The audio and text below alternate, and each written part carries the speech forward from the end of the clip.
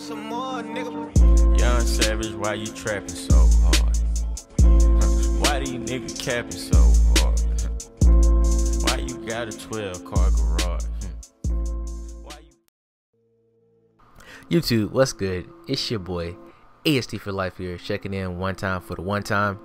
Alright, man, so I got a story time video for you guys today, man. I'm gonna be telling you guys the story about the most embarrassing time in my life.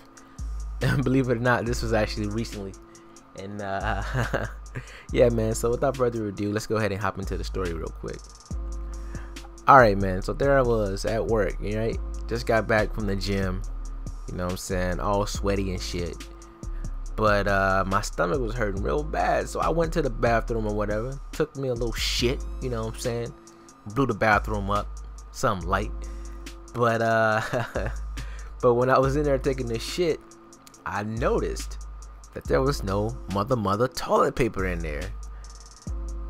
My heart dropped. Oh my god, really? Fucking heart dropped. So I was thinking of all the possibilities I had, you know what I'm saying? I was sitting there waiting, hoping that somebody would walk in, you know, so I could be like, hey yo, can you pass me some toilet paper from on top of the lockers? Nobody walked in. So I was like, man, my other choices are to you know what I'm saying, kind of cuff my hand and, you know what I'm saying, just wipe back there, you know what I'm saying, just dip it in the water and then just cuff it again like a freaking savage. That wasn't gonna happen, bruh. That's just nah player, that ain't gonna happen. Shit'll be all in my fingernails and shit. Ain't nobody got time for that, man. So that option went out the window. My next option was to, you know what I'm saying, just pull my pants up, you know what I'm saying, and get shit all over my clothes and just walk to the locker myself and get the toilet paper off the top of the locker myself. I debated, I was thinking, and I was like, nah, that ain't gonna work either. So the only other option I could think of, I was still waiting, no one still hadn't came in at that time. So I was like, man, the only other option I have is to, like, you know what I'm saying, just hop up real smooth, don't pull my pants up, you know what I'm saying. I had on like a freaking XL t-shirt, so you know what I'm saying. So I mean, I'll just rock that shit like a dress. So I just no homo, but no young thug intended. But so I hopped up, right, and I was like, shit, I was waiting. I was like, all right, I'm gonna wait about 30 more seconds just to make sure no one walks in, right? No one walked in. So I hop up and I open the door.